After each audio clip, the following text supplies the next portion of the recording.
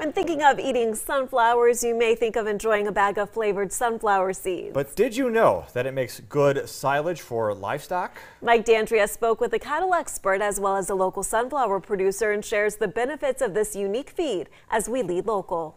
Even with a slight improvement in the drought across the state, much of North Dakota still sits in the extreme drought category. Sunflowers are a very drought-resistant crop with their long taproots, making it very useful for silage in a year as dry as this. The window to seed them is pretty wide, and so you've got some time. You could have seeded them earlier. With the lack of moisture affecting this year's harvest, livestock producers across the state have been struggling to find alternative feeding methods. As the search continues, some have found success in making silage out of sunflowers. Inherently, sunflowers are going to carry more nitrogen, and that's simply what crude protein is.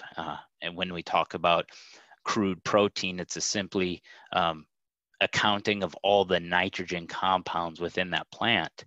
Speaking of protein, sunflower silage contains more protein than corn silage. Corn silage contains about 8% crude protein compared to nearly 12% in sunflowers.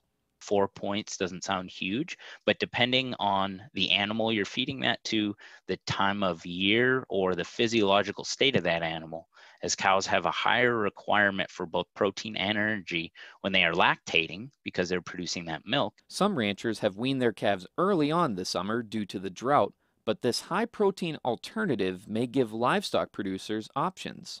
It is worth noting that oil content in sunflower silage is much higher than that of corn, which is generally around 2%. It's going to be bringing in most likely somewhere between 7 and 10% of the total composition of the sunflower silage will be oil. As with anything, there are drawbacks. They show a lot of promise. Up here again, the birds are a concern. Blackbirds have been eating away at some of the sunflower crop, picking away potential key nutrients that could be used to feed livestock. While it's not a perfect solution, this uncommon practice gives producers options for the coming years. Reporting in Menoken for KX News, I'm Mike D'Andrea. Carlson also says that producers should be aware of any pesticides they may have used on their fields if they intend to use their crops for feed. More than 25